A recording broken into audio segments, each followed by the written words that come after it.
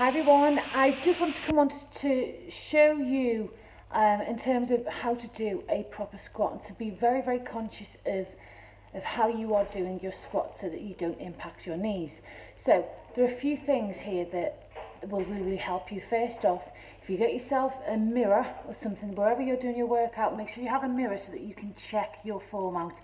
If you haven't got a mirror, if you have a window, I've got window here so I can see my reflection in it to make sure that my form is correct. So that's just a couple of things I'd recommend that you do first off to make sure that your form is right.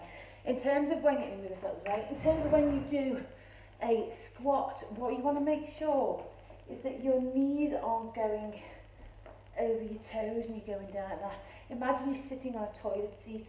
Very, very nice. Imagine you're sitting on a toilet seat and you're going down.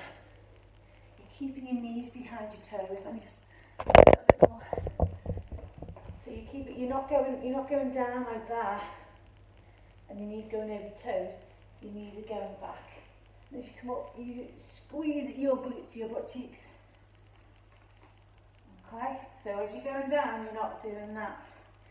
And one of the ways to make sure, as I said, is to make sure that you have a mirror or something that next to you that you can check every time, especially when you're lifting weights, because you can sometimes be focusing more on the weights than on your technique. And it's making sure that you get your technique right first off.